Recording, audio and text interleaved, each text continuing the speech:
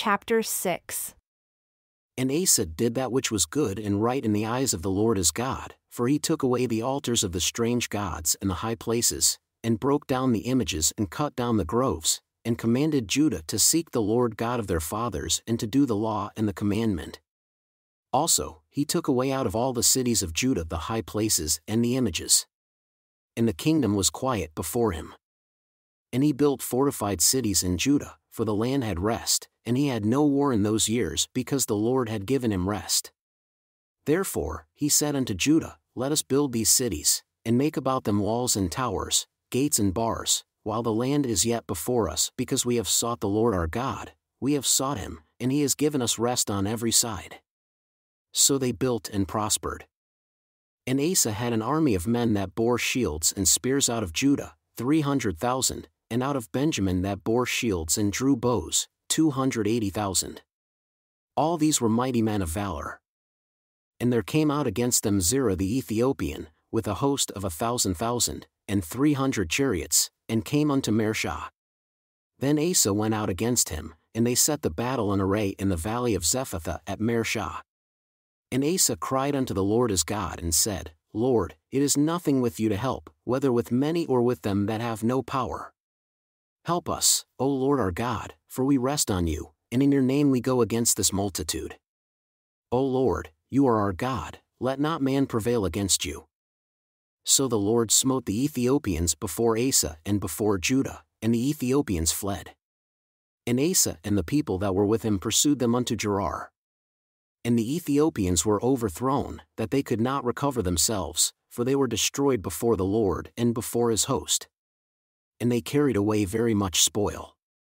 And they smote all the cities round about Gerar, for the fear of the Lord came upon them. And they spoiled all the cities, for there was exceedingly much spoil in them. They smote also the tents of cattle, and carried away sheep and camels in abundance, and returned to Jerusalem. And the Spirit of God came upon Azariah the son of Oded. And he went out to meet Asa and said unto him, Hear me, Asa, and all Judah and Benjamin. The Lord is with you, while you are with him, and if you seek him, he will be found of you. But if you forsake him, he will forsake you. Now for a long season Israel has been without the true God, and without a teaching priest, and without law. But when they in their trouble did turn unto the Lord God of Israel and sought him, he was found of them. And in those times, there was no peace to him that went out, nor to him that came in, but great vexations were upon all the inhabitants of the countries. And nation was destroyed of nation, and city of city, for God did vex them with all adversity.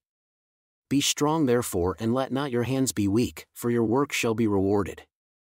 And when Asa heard these words and the prophecy of Oded the prophet, he took courage and put away the abominable idols out of all the land of Judah and Benjamin, and out of the cities which he had taken from Mount Ephraim, and renewed the altar of the Lord that was before the porch of the Lord.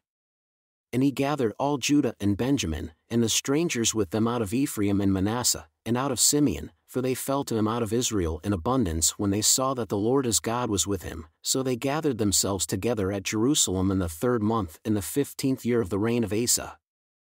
And they offered unto the Lord, the same time, of the spoil which they had brought, 700 oxen and 7,000 sheep. And they entered into a covenant to seek the Lord God of their fathers with all their heart and with all their soul, that whoever would not seek the Lord God of Israel should be put to death, whether small or great, whether man or woman. And they swore unto the Lord with a loud voice, and with shouting, and with trumpets, and with horns. And all Judah rejoiced at the oath, for they had sworn with all their heart and sought him with their whole desire, and he was found of them. And the Lord gave them rest round about. And also concerning Maacah, the mother of Asa the king, he removed her from being queen because she had made an idol in a grove. And Asa cut down her idol, and stamped it, and burned it at the brook Kidron. But the high places were not taken away out of Israel. Nevertheless, the heart of Asa was perfect all his days. And he brought into the house of God the things that his father had dedicated, and that he himself had dedicated, silver, and gold, and vessels. And there was no more war unto the 35th year of the reign of Asa. In the 36th year of the reign of Asa, Baasha king of Israel came up against Judah and built Ramah, to the intent that he might let none go out or come into Asa king of Judah. Then Asa brought out silver and gold, out of the treasures of the house of the Lord and of the king's house, and sent to Ben-Hadad king of Syria that dwelled at Damascus, saying, There is a league between me and you, as there was between my father and your father. Behold, I have sent you silver and gold. Go break your league with Baasha king of Israel, that he may depart from me. And Ben-Hadad listened unto King Asa, and sent the captains of his armies against the cities of Israel. And they smote Ijon, and Dan, and Abelmaim, and all the store cities of Naphtali. And it came to pass, when Baasha heard it, that he left off building of Ramah and let his work cease. Then Asa the king took all Judah.